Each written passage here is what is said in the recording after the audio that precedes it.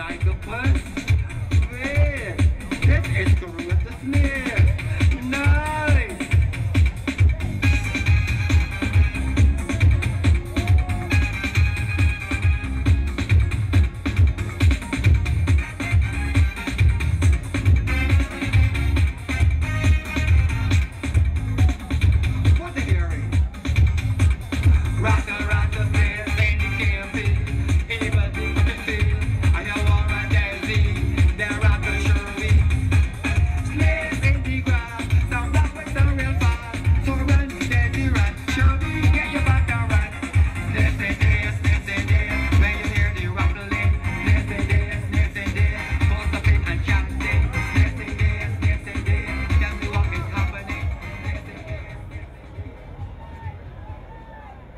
Cut off just before the part that says snakes in the grass, dirty and all right, you know it well, you know it well. Greetings to Christchurch East, greetings to everybody who's come out.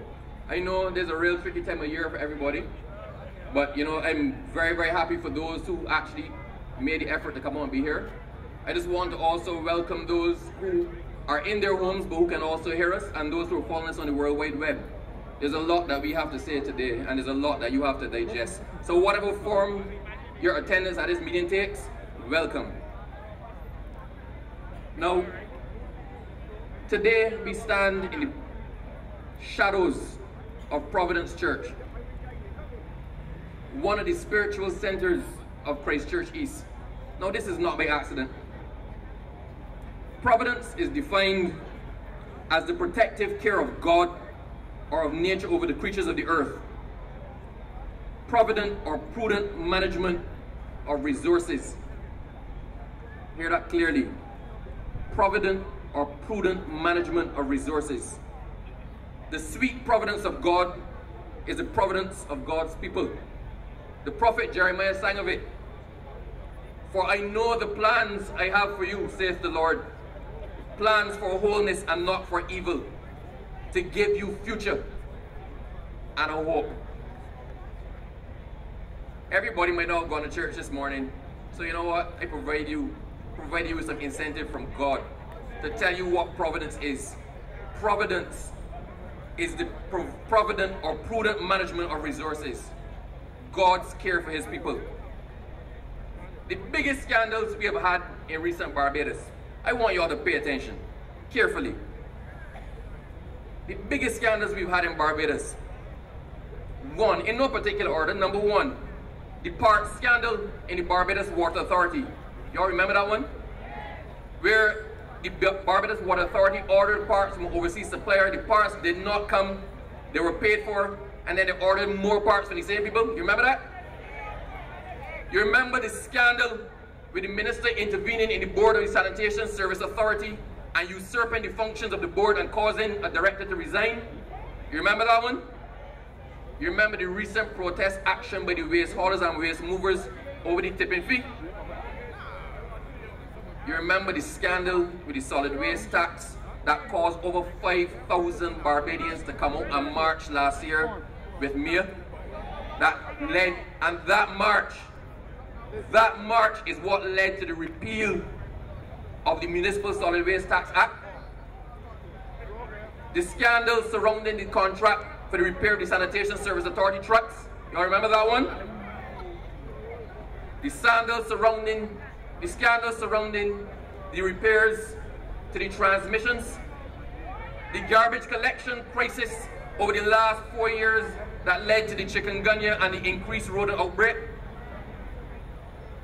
The firing of the NCC workers and the fact that their legitimate concerns still have yet to be dealt with by the Employment Rights Tribunal. The closing of the Drainage Department and Beautify Barbados programs, which led to the complete overgrowth of Barbados over the last year. The scandal with the ministers driving cars owned by, paid for, registered to, maintained by, insured by a company that they gave contracts to. You all know about the scandal where a sitting MP pulled a gun on an unarmed man because the man cursed him after he cursed him first? And the mega scandal with Cahill and the plasma gasification plant, where 4 ministers went off on a frolic of their own and sold out Barbados for $700 million. Look, they got more scandals. I had to stop, otherwise I would use up all my time listing scandals. But the point is not the scandals. What do all of those scandals have in common? There is one common thread running through all of those scandals. I can't hear you. Dennis Lowe. Eric Seeley once said, even a fool on a mule in the middle of the street could see that. Everybody in Barbados could see that at the center of almost every single scandal in Barbados is one minister. But Frandl can't see it. He can't see it. Look, the budget this year was the most eagerly anticipated budget in recent times. Everybody wanted to hear what had to be said. The Minister of Finance unloaded a budget on the people of Barbados that raised $200 million more on the backs of people already burdened by taxes. And then Mia did her response. Mia's response was perhaps the most masterful response I have ever heard to a budget. She pointed out all the incidences of corruption, of malfeasance, of lack of transparency by the government of Barbados. She offloaded on Dennis Lowe because he deserved it. She offloaded on him. You all know that people actually call him the Archbishop of Corruption. I am not saying he is. I am telling you all that I know that people call him that and asking whether you know it too. Everyone, after Mia spoke, everybody was waiting for one thing. They wanted to hear what Dennis Lowe had to say in his own defense. Nobody didn't care about Richard Seeley. Nobody didn't care about anything. Everybody wanted to hear what Dennis Lowe had to say. Dennis Lowe started out by telling everybody that he grew up and nobody didn't love him. Only 2 people in the whole wide world love him. Himself and his mother. But if it was me, and only 2 people love me, I would not tell a fella. I would keep that to myself. But Dennis, tell the people why nobody at school didn't want to play with you. I ain't that. But you all realize, like, Lowe is still the Minister of Water because every time he's under pressure, the tap just turn on. The man has unleashed the tears. He pulled him. Listen, when he was responding, only 2 people they care about me, and then he paused. The man paused and he swallowed. No, I have never seen more foolishness. More foolishness. And then Dennis Lowe decided that the best defense he had to all of the alleged scandal, all of the lack of transparency, all of the fundamental issues outlined by Mia, his best response is to present his doctoral certificate. The man finally, after many, many years, 8 years, decided that was the time to present his doctoral certificate. And worse yet, then he started to question the legitimacy of Mia and her practicing. Who is the... Oh, sorry, one second. Sorry, one second. Shoot, boy. But this is Lowe. Hello? What? But Dennis, you really call me to talk about a certificate? Well, you obviously listen to what's going on, Dennis. Dennis, nobody care about your certificate no more? Look, tell you what, I get to, hold on, Pat, we can put aside 15 minutes for Dennis. Listen, look, if, come up here and say what you have to say. The people want to hear you. Come and say what you have to say. And Dennis, do not call me back about any certificate. Nobody care about that. And listen, and when you're driving behind the garbage truck, don't drive too close to my miss and throw it in. And don't call me back, man. as a clown. Listen, that whole certificate thing is a distraction. Look, let me done with that. If any of y'all want certificates, I can print them for you. I printed one for myself last week and I gave it to myself. But you know what? We done with that. Nobody in care about the certificates. Dennis Low's doctoral certificate, the least of his problems and the least of ours is whether or not he got a certificate. People talk about his certificate before he started to drive around the Transtech car. People talk about his certificate before he sent home all the NCC and drainage workers.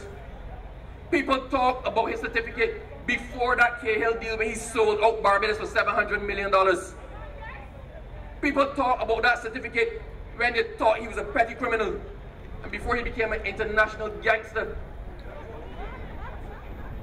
Listen, I speak in generally. Generally, I'm not defaming anybody. When a man starts out snatching purses and robbing tourists, and then graduates from there so that the whole depravity of the man becomes apparent, when no crime is too big, nobody don't talk about how he started out in crime. No, I am not pointing a finger at anybody. I am saying generally. So we don't want to hear about little things. We want to hear about the big things. Dennis Low, I'm telling you all this now, Dennis Low is a sanctimonious gangster.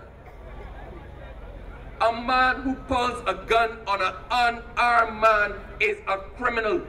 He is a criminal. People do 7 to 10 years in jail for that. I am not defaming the man. I was there on the 23rd of December last year, and I, Wilfred Arthur Abrams, with my own 2 eyes in the presence of 13 other people, saw him pull a gun on an unarmed man because the man cursed him after he cursed the man first. He needs to be locked up. The man is a bandit. The only thing he's missing is a ski mask. But you know what? You know what? But I saw a gun, I ain't seen a ski mask. So, look, we have a national crisis in Barbados. This plague of sargassum, at a time when the NCC workers got sent home, when Beautify Barbados closed down, when drainage workers got sent home, I want to know from the Minister of the Environment, what is the plan for dealing with this? A national crisis.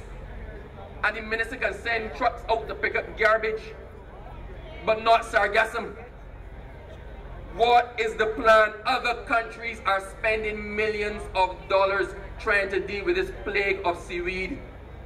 The reality is, if the tourism product in Barbados shuts down because of seaweed, God help us all.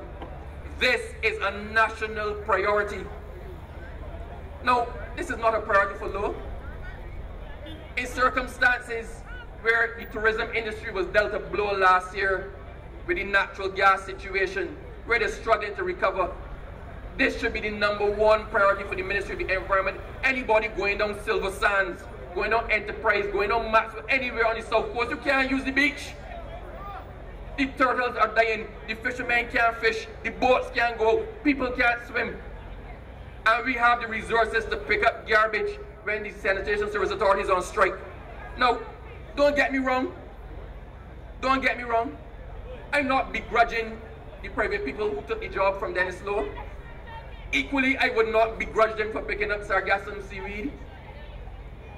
But Low represents the worst of what this government has to offer.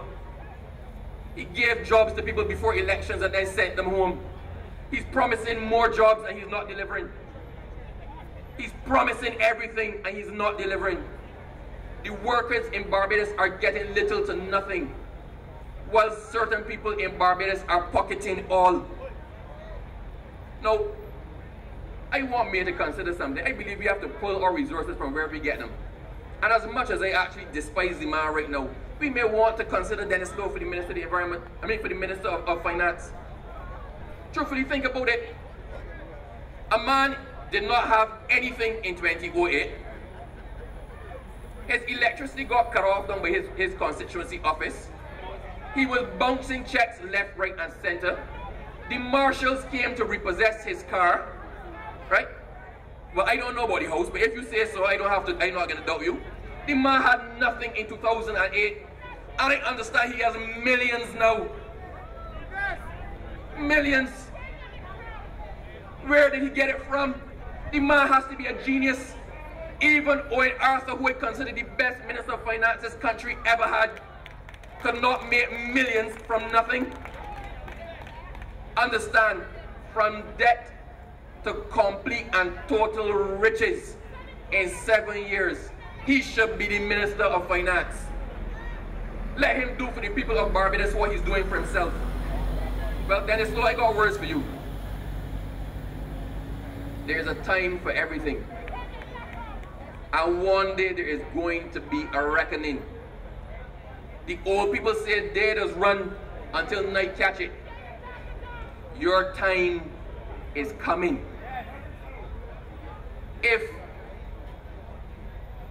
his making a lot of money was the worst thing he did, I couldn't say nothing. But Dennis Lowe spearheaded and was at the center of the biggest scandal in Barbadian history. I don't know if you all understand the Cahill deal. Kerry will speak about it, but let me give it to you in a summary. Imagine the government of Barbados backed these people for a loan, gave them the land to put the plant, guaranteed their debt, put in the infrastructure, promised them they would give them all the feedstock to generate electricity, then promised them they would buy all the electricity back from them, promised them they would pay no taxes, no VAT, no income tax, no nothing. They can bring in duty-free vehicles. What is in it for the people and the government of Barbados? If I can't see it, and you can't see it, then chances are it is nothing. So who is benefiting from this deal? Now, let me put this in perspective for you all. Let me bring it, because when you start to talk about plasma and all that sort, people switch off. Imagine, really, you wanted to do a farm. You wanted to set up a farm, really, and you come with me, and I say, all right, really, I can give you the land. I can build the farmhouse. I can put in the water. I can pay for electricity. I can buy the seeds. I can provide the labor. And then when all is said and done, brother,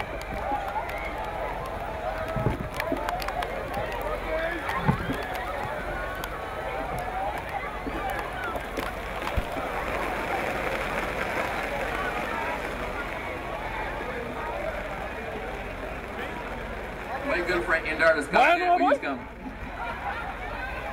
But Winnie, so imagine, Winnie,